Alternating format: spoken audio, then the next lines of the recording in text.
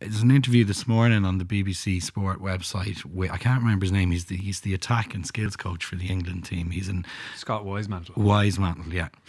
And it's really interesting because the entire interview is about, they've now adapted into their training sessions a period of time where they say mistakes are allowed.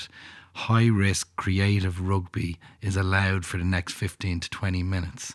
And to me, that is really, really interesting, because I suspect, now I am surmising and I don't have the inside track, but I suspect Ireland's response to turnovers against Italy is, when we go down to training and we say training's going well, is tighten up, make sure we don't make those mistakes again, continue to do what you're doing and just do it better. That to me is a big worry, because that means we're going to go out and try and be excellent at the same plan. And it doesn't promote creativity or empower players to take risks. What England are doing is saying, go out and make a few mistakes in training in order to get better at the skills to be creative.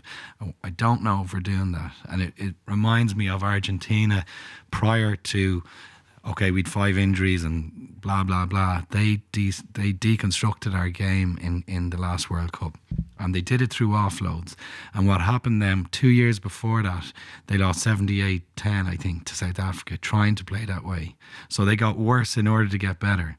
What we're doing is the same thing. We make the mistakes, we go back in, let's make sure we tighten up and we do it better this week, and this week we'll drive harder. So then you get the sound bites, training has gone well. But has training been any different? I don't know. That's what I'm worried about. And I thought the Wisemantle interview was really interesting, because they're specifically allowing periods of time in that cauldron of training to go and make a hell of a lot of mistakes.